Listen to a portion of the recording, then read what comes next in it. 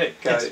You're a filmmaker, you're a playwright, and a member of the Alderbury Players. Yes. The last film that I made is actually a little 20-minute comedy piece called Granny in Another Universe. It's rather unlikely sort of title, but it's basically a little bit of a send-up, one might say, perhaps unkindly, of the expectations and occasional pretensions of your average amateur filmmaking competition. You know, sort of like something that's very 5 minutes long, very big issue-y.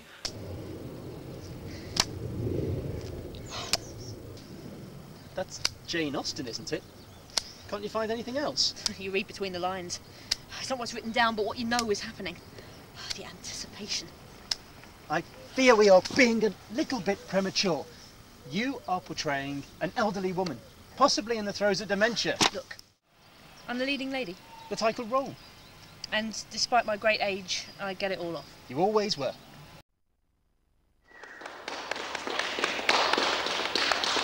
Well, time once again to meet our peer of the week, as our undisputed champion of 6 weeks, Oliver Darlington. My son is bringing ruin on the family on television. Oliver!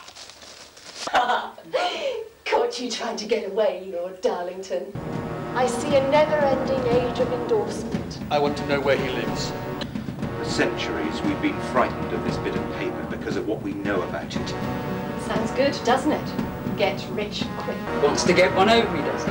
Give me 11:40 convoy, Oliver. What you've done, your father should have done. It's too late.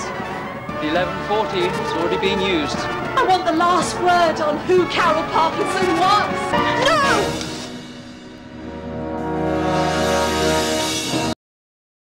No! Alderbury's quite good at doing farces. I started with a farce in 1995, Happiest Days of Your Life, which Judy had recently done, and that was great fun. And I've got nervous energy is something I've got a lot of, so I can channel that. 3 more critics of mine disposed of.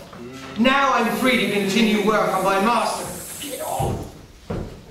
masterpiece.